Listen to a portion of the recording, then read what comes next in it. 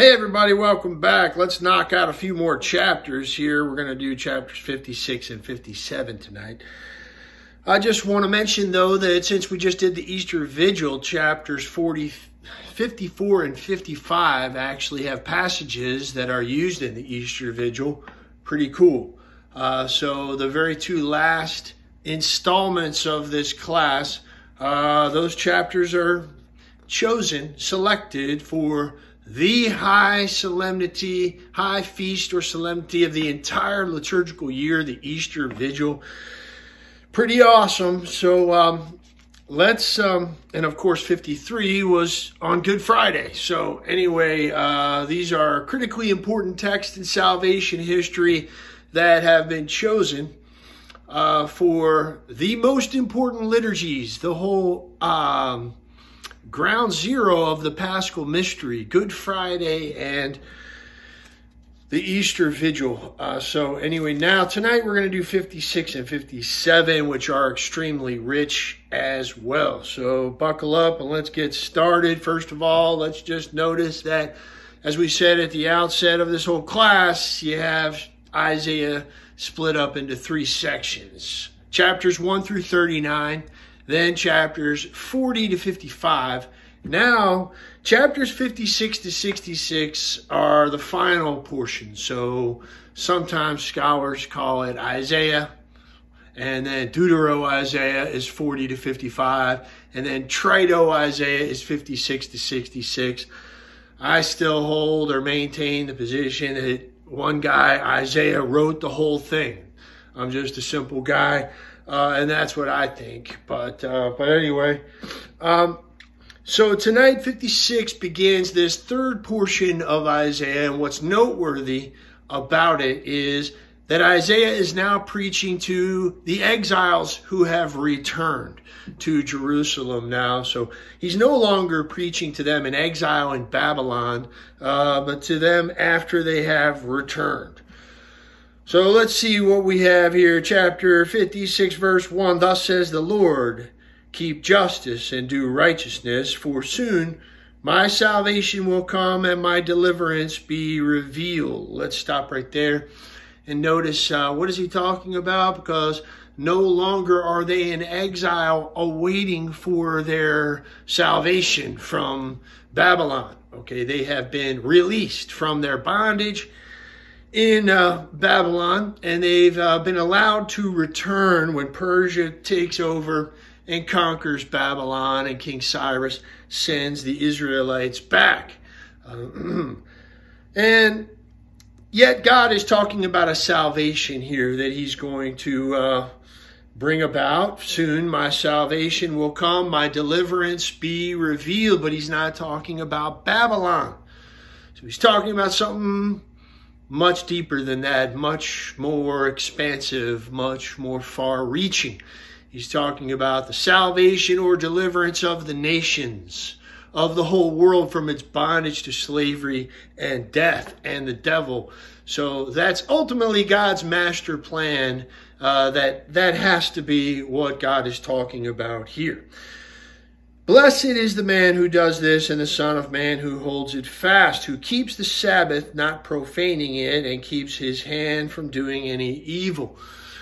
Let's reflect for a moment on this keeping of the Sabbath. All right. That word keep is very important in the Old Testament. Shamar. Okay, this is a key critical word in Hebrew. In the Hebrew Old Testament, in a certain sense, you can tie up the whole story of salvation history. I think it's absolutely an essential word. 469 times it's used in the Old Testament, in the Hebrew books of the Bible. And keep has a connotation of guard, okay? Observe. We got to observe, protect, guard, tend, take heed, beware, be careful. These are all different ways that this Hebrew word shamar is rendered. So it definitely has this sense of vigilance and guarding. And interestingly enough, the first time we hear this word used is in Genesis 2:15. When God sends Abraham into that garden, when he places the man in the garden, he tells him to cultivate or till the soil and or the garden, and to guard it or keep it. So yeah, the very same word shamar is used by God to instruct Abraham that he needs to guard this garden. It's oftentimes translated as keep, but it really has this connotation of guard, and that's very important, I think, when you consider the whole context of salvation history and how that word is used. It's used in so many different contexts. We are to Adam's instruct to keep the garden, but we're also, the same exact word, keep, is used for the commandments.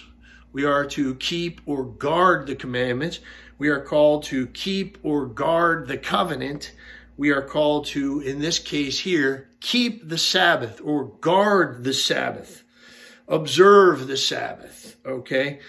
Tend the Sabbath, because that's another connotation of this word, is sometimes used for a flock. A shepherd must keep his sheep or tend his sheep or guard his sheep, okay? Because they're very, very vulnerable little sheepies from the wild beasts. Now, keep the Sabbath. Keep the Sabbath. We got to keep the Passover. God instructs Israel to keep the Passover, keep the Sabbath, the flock, the covenant. We also, priests and Levites are instructed to keep the worship or the liturgical rites. They are instructed to keep these things, the holy things, sacred. And lastly, in Deuteronomy uses this word shamar a ton. It's like Moses' sermon to Israel on the plains of Moab before they enter the promised land. And he's exhorting them, reminding them, and he tells them to keep. Shamar, so many times in Deuteronomy, is used. And to keep our soul. So it's a very, very useful word for our own spiritual life. Which involves a certain guarding, to, our Lord says in Luke, that we are to, keep the word and do it. Okay. So, yeah, keep our soul. Let's, move on. But, we're going to hear that again, that phrase repeated in chapter 56 here, to keep the Sabbath, but that'll suffice for now. The Son of Man who holds it keeps the Sabbath, not profaning it, and keeps his hand from doing any evil. What happens when we don't keep the Sabbath? What's interesting here about the Sabbath itself is that, this predates Israel, the formation of Israel. The Sabbath is something that is primordial, that goes back to the primitive history of Israel from the very beginning. At the dawn of time, quite literally, God created this day of Sabbath rest. So there's a sense of universality about the Sabbath. That the Sabbath is kind of a chronological space, as it were. That this particular day, is to be kept holy and sacred, a day of rest, for not just Israel, but ultimately for the whole human race. God intended from the very beginning. It's his manifest will that one day be set apart for the worship of Almighty God as the creatures made in his image and likeness. We have this capacity to worship the Lord. We give voice. We give voice on behalf of all of creation. We are the priests of creation, and we can worship. This is not only an obligation, kind of a fundamental obligation we have on us, but it's something good for us to worship the Lord. It is good and holy for us. Now, when we don't do it, what happens? What happened to Israel when they didn't do it? Well, they got overrun, and they were carried away by the beasts, all right, namely the nations that conquered them and enslaved them. So that's what we hear. The explanation Nehemiah gives during the return phase, the period of the return, Nehemiah calls Israel out on this point and says, you know, this is what got us into trouble in the first place, y'all. Did not your fathers act in this way? And did not our God bring all this evil on us and on this city? Yet you bring more wrath upon Israel by profaning the Sabbath. So he's talking about the Sabbath here in chapter 13, verses 15 and following here. How, you know, they're working on the Sabbath day and they're treading wine presses on the Sabbath and so on. And he remonstrates with the religious leaders, Nehemiah, to stop this practice. And he tells them, like, look, this is why you all went to Babylon in the first place. So anyway, and Jeremiah says the same thing. I suppose we can look at that too. Jeremiah 7:27. He basically says, 17:27, sorry. 17:27 reads, but if you do not listen to me to keep the Sabbath day holy and not to bear a burden and enter by the gates of Jerusalem on the Sabbath day, then I will kindle a fire in its gates, and it shall devour the palaces of Jerusalem and shall not be quenched. So Jeremiah warns Jerusalem that you are going to be devoured, your palaces. You're going to be overrun by a foreign nation if you don't keep the Sabbath. So anyway, that's two examples of that. Now let's move on to verse 3. Let not the foreigner who has joined himself to the Lord say, the Lord will surely separate me from his people. This is so interesting because it just falls in line with the whole theme of Isaiah, that there's a universality, a kata, holocaust, vision or mission to God's plan of salvation to bring about this worldwide family reunion, okay? And the foreigners, we've been hearing over and over again, are going to be brought into the covenant, brought up to the holy mountain to offer sacrifice, that God is going to unite all peoples, all tongues, all races, all nations, under his banner or under his sign, under this signal he's going to raise for the nations. And they are going to become part of this new Israel. That is just awesome, because that's why Isaiah is so fascinating to me, because it unites the two covenants. You know, I think it's the hinge of the whole of the Bible. It like reaches out into the new covenant and takes the old covenant and the new covenant, and it kind of brings them together. There's just such a growth and development here. Isaiah he's a genius. I mean, of the magnitude of St. Paul. The man is just a towering figure. It's not only the biggest book of the Bible next to Psalms, it's the most quoted in the New Testament next to Psalms. And it is just absolutely saturated in the whole of the New Testament. Isaiah permeates everything. Our Lord's thinking, St. Paul, the apostles. I mean, Isaiah is everywhere. And in our lectionary, we read Isaiah so much. Our lectionary is just so replete with Isaiah. So I've been saying that over and over again. But here's an example, another example of that. Isaiah gets it. Isaiah feels the heart of God. He knows God. This St. Paul of the Old Testament. And in Deuteronomy, it's pretty harsh a little bit at times about separation from the nations in chapter 23, verses 1 to 6, particularly the Ammonites and the Moabites.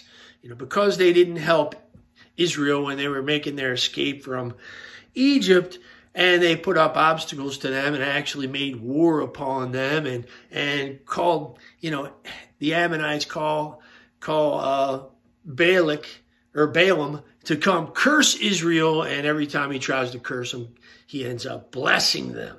Okay, because God intervenes on Israel's behalf. He cannot curse Israel. Israel hated, that's a pretty strong word, but they hated the Ammonites and the Moabites. And in Deuteronomy 23, 1-6, it says, they are forbidden to worship the Lord in his holy temple, not just for 10 generations, but forever. So very interesting here that basically Isaiah is reversing that dictum of Moses, and saying, actually, let not the foreigner who has joined himself to the Lord say, the Lord will surely separate me from his people. Because God's uniting all his people, including, as hard as this is to accept, the Ammonites and the Moabites. I mean, for crying out loud, Ruth was David's great-grandmother, and guess where she was from? Moab.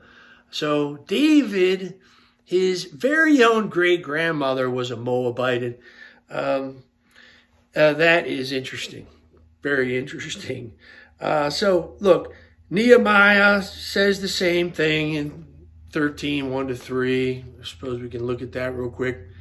Nehemiah 13, 1-3. What does he say? On that day they read from the book of Moses, which is Deuteronomy, in the hearing of the people, and in it they found written that no Ammonite or Moabite should ever enter the assembly of God. And so anyway, the people comply with this dictum of Moses in Deuteronomy here in Nehemiah. So you see that even after the Babylonian captivity, during this return phase, this restoration period in Israel's history, they're still in compliance with Moses' thinking here, Moses' exhortation to exclude foreigners, most notably the Ammonites and the Moabites, from the worship. But Isaiah is saying, or God is saying through Isaiah, don't worry about it. Look, he's speaking directly to the foreigners. Let not the foreigner who has joined himself to the Lord say, the Lord will surely separate me from his people. All right. God has the last word, not Moses. Okay. And let not the eunuch say, behold, I am a dry tree. Now, this is very interesting here, because we all know who the eunuch was in Acts chapter 8. The eunuch that Philip, the eunuch from Ethiopia, this Ethiopian eunuch who's reading what? Isaiah chapter 53, the fourth suffering servant song. He's in his chariot and he's reading this, and Philip hears him and he jumps up in the chariot and begins to exegete, explain the meaning. Starting with this passage, he explains who Jesus is, this Messiah that is spoken of in Isaiah 53. So, let not the eunuch say, behold, I am a dry tree. Matthew 19, our Lord famously speaks about the eunuchs, those who make themselves eunuchs for the sake of the kingdom of God. And I just wonder if there's a connection here between what our Lord is saying in Matthew 19 and with Isaiah 56. Because, yeah, the fact of the matter is the eunuchs aren't dry trees, right? They're going to be given a name, an everlasting name, a monument and a name, even though they don't have children. God's ways and thoughts are not our ways and thoughts. Okay, God sees things from an eternal perspective. So he says, to the eunuchs who keep my Sabbath and who choose the things that please me and hold fast my covenant, I will give in my house and within my walls a monument and a name. Better than sons and daughters. Better than sons and daughters. I mean, the blessing of children, and that's what it was considered by the Jews. It was considered a huge blessing.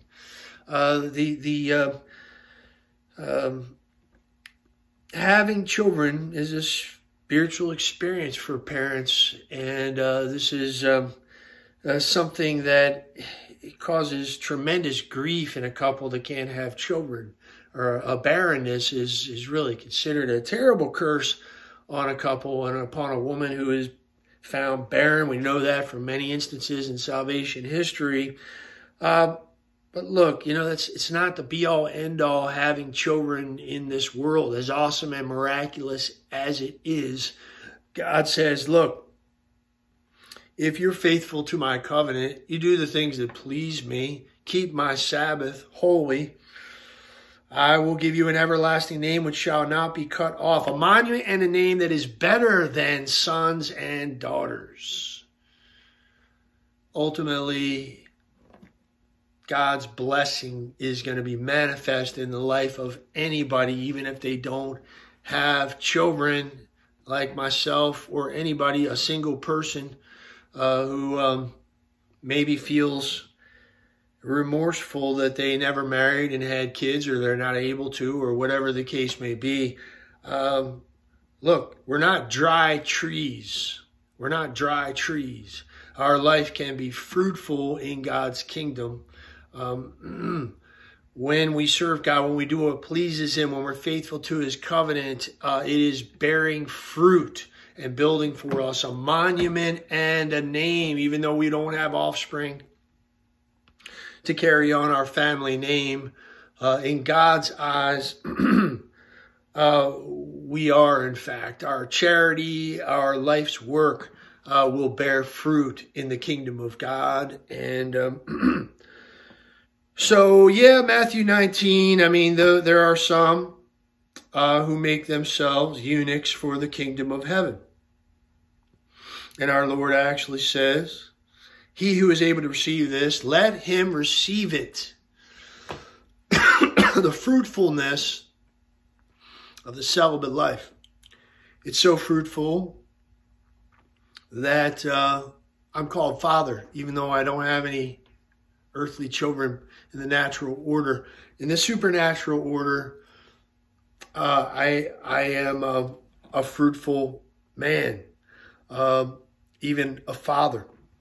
In the spiritual order, the order of grace. Our Lord Himself bore no earthly children. So, all right, enough about that. Let's move on here. Verse 6. And the foreigners who join themselves to the Lord, to minister to Him, to love the name of the Lord and to be His servants. Everyone who keeps the Sabbath and does not profane it and holds fast my covenant, these I will bring to my holy mountain. It's a rich, rich theme in Isaiah. And make them joyful in my house of prayer. Let's stop right there and talk about that mountain, because it appears throughout the book of Isaiah. I mean, Eden was presumably built on a mountain. I mean, there's a certain aspect of elevation to Eden. Why are 4 rivers flowing forth from it if it isn't an elevated ground flowing forth from this land? I mean, it's Edenic. To think of Eden as a mountain is a very biblical image, okay? The holy mountain. Let's go back to Isaiah chapter 2 and hear about that mountain.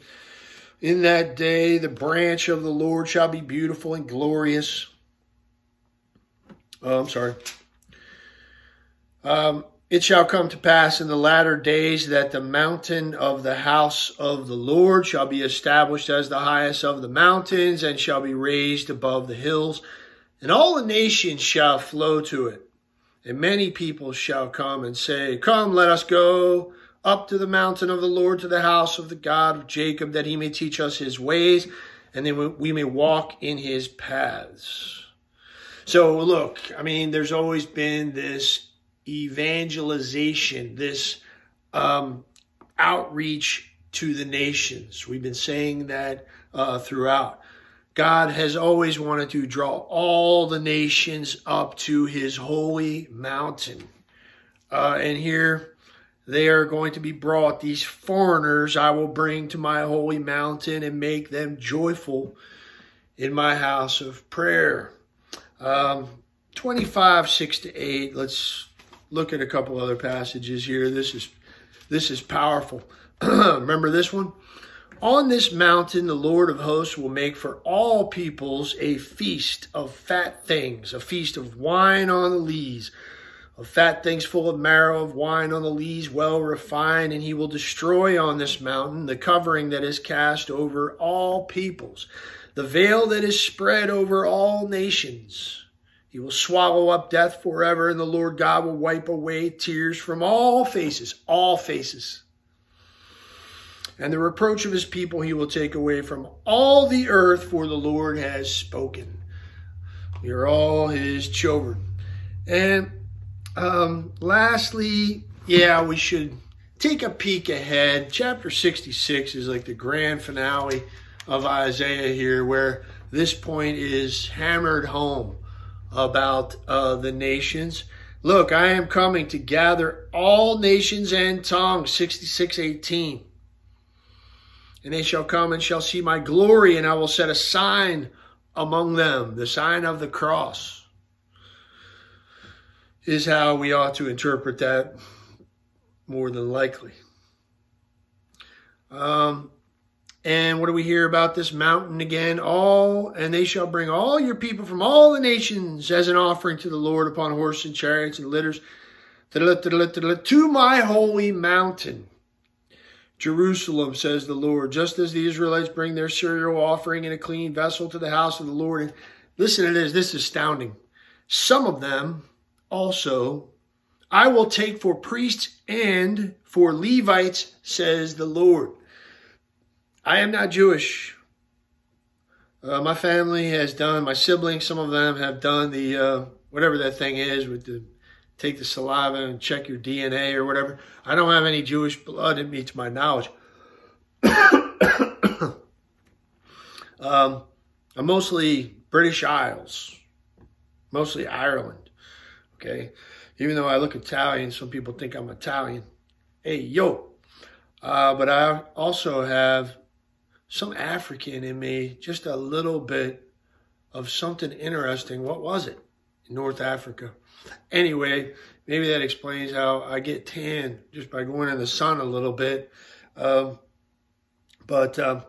Look, all flesh shall come to worship before me. All flesh to my holy mountain. And they should be joyful in my house of prayer. I love that. To me, that speaks to those who practice the faith. You know, sometimes we can resent those who do not practice the faith, who do not keep the Sabbath, who are playing golf or going about their business and cutting the grass, whatever they're doing. They're not coming to Mass. Most Catholics do not come to Mass, do not practice the faith, do not keep the Sabbath.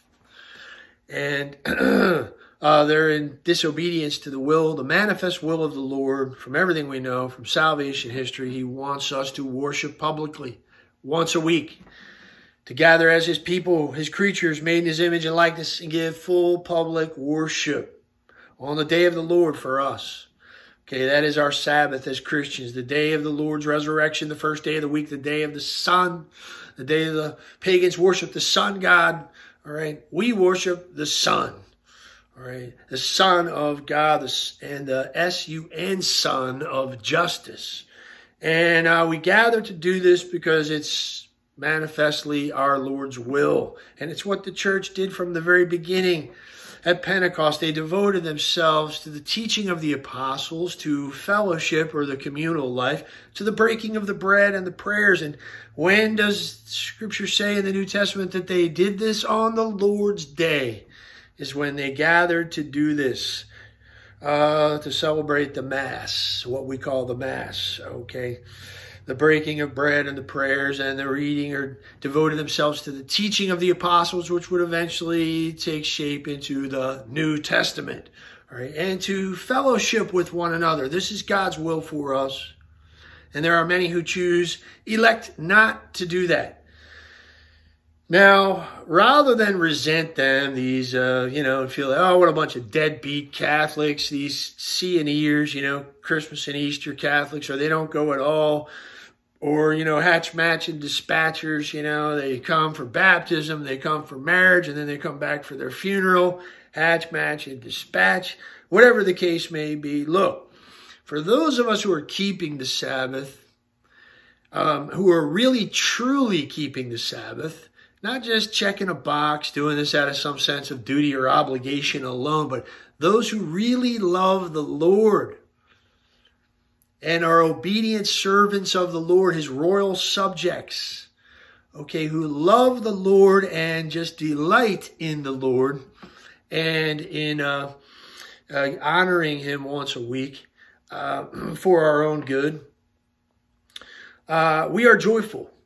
Made joyful in the house of prayer, in this house of prayer, we experience a joy and a satisfaction, a delight that cutting the grass and reading the paper and mowing the lawn, I already said that, and playing golf or whatever we're doing nowadays, taking our kids to soccer practice or something on Sunday morning.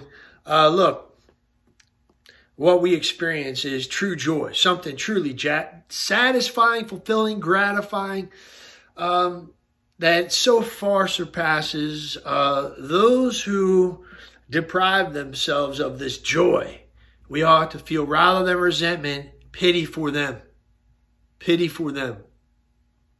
sorrow for them, that they're missing out on this delight, this joy that we experience because we know who we are.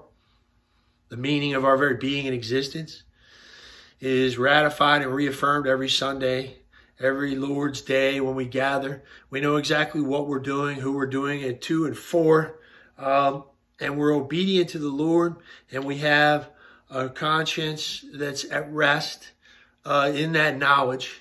We're not plagued and haunted by this, feeling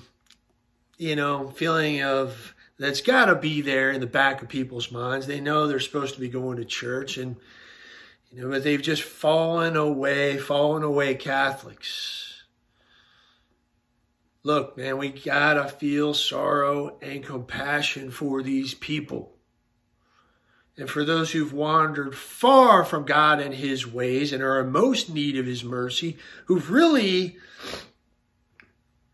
fallen for the ways of the world and are running after pursuits that are not in accordance with God and his ways. I mean, in really egregious ways. Those whose consciences have become reprobate, okay?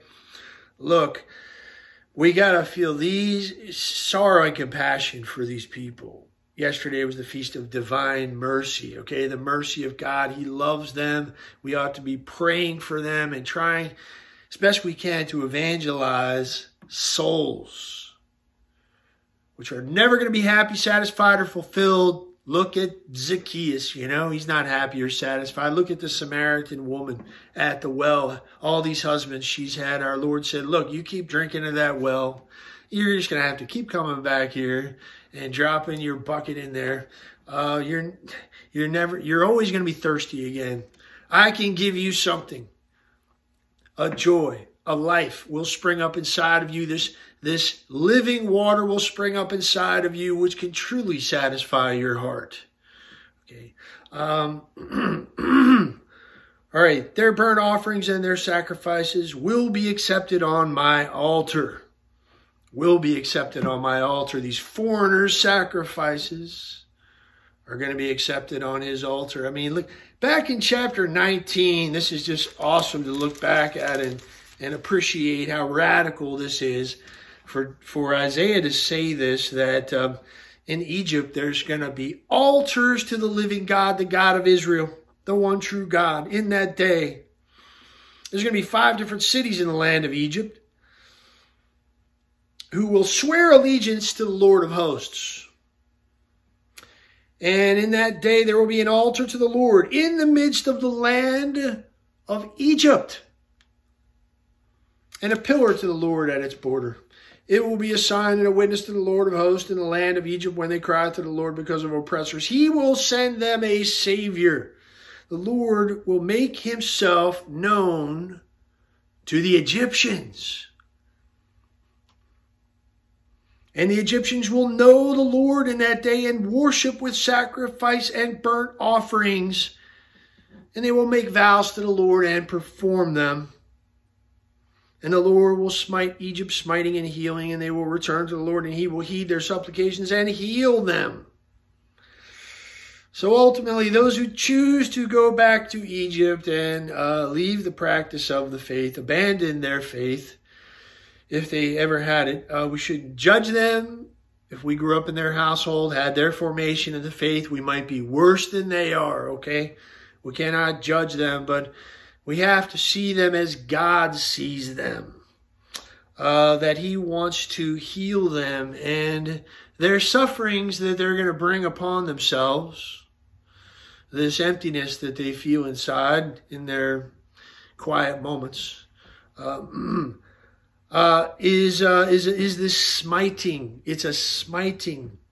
But God is ready to heal them ultimately. That pain is remedial. It's meant to bring them back to the Lord. And in that day there will be a highway from Egypt to Assyria. The Egyptians will worship with the Assyrians. Oh my goodness, in that day Israel will be the third with Egypt and Assyria, a blessing in the midst of the earth. Egypt and Assyria. These two dreaded enemies of Israel are going to worship alongside Israel. Awesome. My house. Now, look, their sacrifices, these foreigners, will be accepted on my altar. For my house shall be called a house of prayer for all peoples. If Isaiah isn't feeling the heart of our Lord,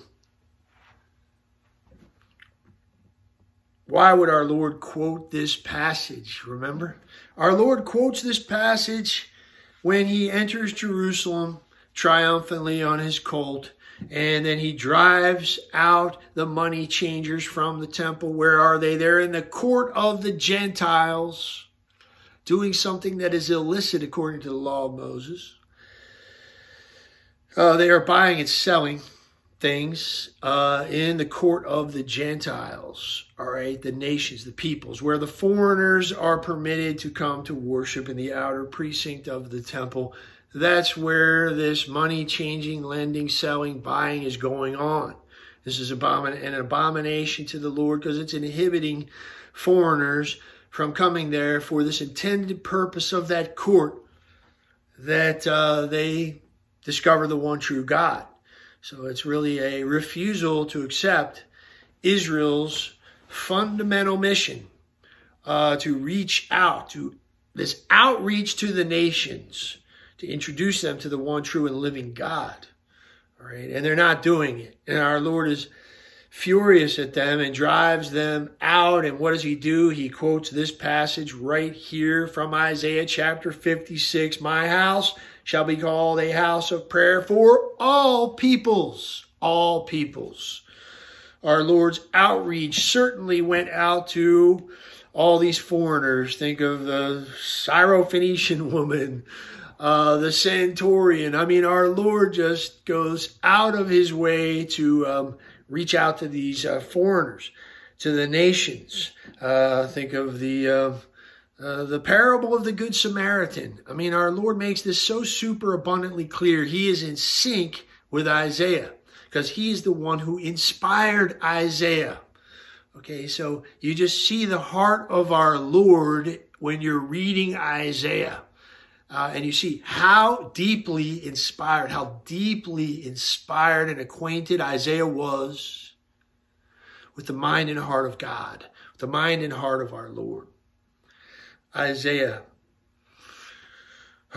he is the man.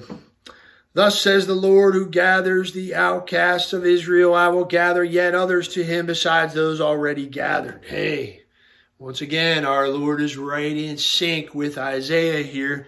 There's going to be others, yet others, that I will gather, besides those already gathered here, namely Israel, namely the Jews. Okay, there are others that the Lord wants to gather. And this is, in the context of everything here, ultimately, it's the nations, the peoples. So this is really super evident in John's gospel. John says this numerous times, or we should say our Lord says this in John's gospel in numerous places. He says, look, I am the good shepherd, and I have other sheep that are not of this fold. I must bring them also, and they will heed my voice. So there will be one flock, one shepherd. Other sheep. I have other sheep who are not of this fold. Oh man, the heart of our Lord. And his heart is reaching out to the nations. Now, let's look at 11:52. And once again, here we have in John's gospel, Caiaphas makes this prophetic statement. You do not understand that it is expedient for you that one man should die for the people and that the whole nation should not perish. Okay, and he did not say this of his own accord, but being high priest that year, he prophesied that Jesus should die for the nation. Now listen to what John adds here. And not for the nation only, but to gather into one the children of God who are scattered abroad. Right? Now, all the children of God. Lastly, let's look at John 17, the high priestly prayer of our Lord. This is the climactic moment of our Lord before he enters into his passion in John's gospel, this high priestly prayer to his heavenly Father. And what does he say about his apostles? Listen to this. I do not pray for these only. He's praying over his apostles. I do not pray for these only, but also for those who believe in me through their word, that they may all be one. And that's exactly what's going to happen. They're going to go out to the ends of the earth. Take this gospel out to the ends of the earth. Go out and teach all nations, baptizing them in the name of the Father and of the Son and of the Holy Spirit. To the ends of the earth our Lord sends them. I will gather yet others to him besides those already gathered. This is just simply found in Isaiah. So much of the New Testament is just anticipated by Isaiah. It is the hinge of the Bible, I would maintain, that the Messiah is going to be a light to the nations to bring his salvation to the ends of the earth. Don't forget the first suffering servant song here in chapter 42, 1-6. I have given you as a covenant to the people, a light to the nations. Covenant to the people and a light to the nations. Lastly, we might as well turn to the book of Revelation and hear a description of the fulfillment of all of this in the kingdom of God when you hear the prayers of the saints and they sang this new song, saying, Worthy art thou to take the scroll and open its seals, for thou wast slain, and by thy blood didst ransom men for God. Isaiah 53. From every tribe and tongue and people and nation, and hast made them a kingdom and priests to our God, and they shall reign on earth. So the very prayers of the saints in heaven, this new song they're singing, people of every race and tongue and nation are singing this song. They've been made priests to our God. Very interesting. Now, so here we're now going to have this rebuke of the shepherds or the watchmen, really the prophets and rulers and priests of Israel are supposed to be their watchmen, but they're not doing their job. They're blind and without knowledge. and they're dumb. They're like dumb dogs who cannot bark. An intruder comes into the house and they don't bark.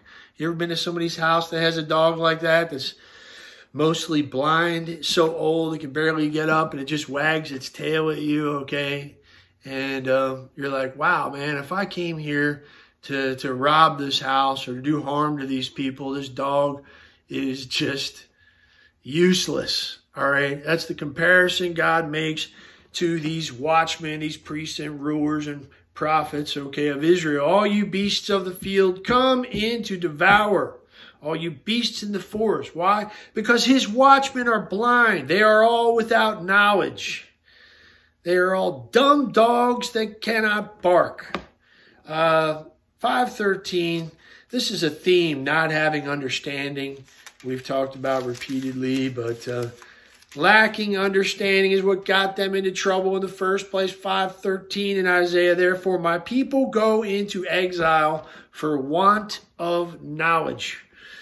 The shepherds of Israel, these watchmen, the rulers, priests, prophets, they're supposed to be watchmen, and they're supposed to impart understanding, and they have no understanding themselves. The shepherds also have no understanding. They have all turned to their own way, to their own gain, one and all. And they just fill themselves with wine and strong drink. This harkens back to Isaiah 28 and the drunkards of Ephraim. Okay, this is going to be something, a theme here. Taking care of themselves. Yeah. These supposed shepherds, you know who really lambastes the shepherds on this account is Ezekiel chapter 34. He just blasts them and prophesies against the shepherds. And what's so interesting here is he just blasts them. Ho, shepherds of Israel who have been feeding yourselves, should not shepherds feed the sheep? Okay, they're gonna be held to a much higher standard. To whom more has been given, more will be required. So we ought to be careful if we step up to serve the Lord and put one of these funny things on around our neck.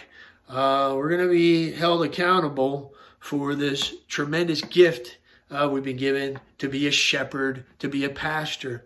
Okay, if we're not pastoring our flock, we're going to get in big, big trouble.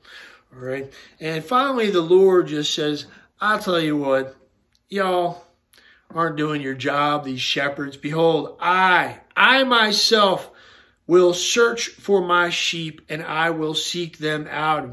Verse 15, I myself will be the shepherd of my sheep, and I will make them lie down. Isn't this exactly what John says? Our Lord says in John's Gospel, chapter 10, I am the good shepherd. I know my sheep, and my sheep know me. I came that they may have life and have it abundantly. The good shepherd lays his life down for his sheep.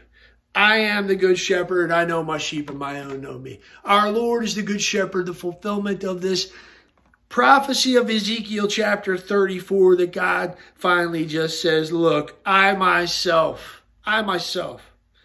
will be the shepherd of my sheep. I will search out and seek the lost. All right. So moving on. I think that's pretty much chapter 56. And you know what? I thought I was going to get through chapter 57, but I'm out of time. Only did one chapter, but it's a good chapter and a lot of good stuff in there. But I can't wait to do 57. So we'll hit that next time. God bless you.